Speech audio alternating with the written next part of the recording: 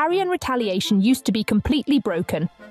Oh, Carian Retaliation is a parry ash of war that allows you to convert enemy spells into 3 homing swords that attack your enemies, dealing moderate magic damage. However, in patch 1.03, shields were buffed, and for some reason this broke the Ash of War. This time, each homing sword dealt around 1000 damage, which was absolutely insane. And this was dependent on the upgrade level of your shield, not on your intelligence, making it usable for anyone. Moreover, if you were to parry your own large glintstone scraps, it would make the homing swords completely invisible to your enemy. So you basically had an invisible nuke at your disposal whenever you wanted. Luckily, this was quickly patched and the reign of terror of Carian Retaliation was over, but it's always fun to reminisce of the weird old days when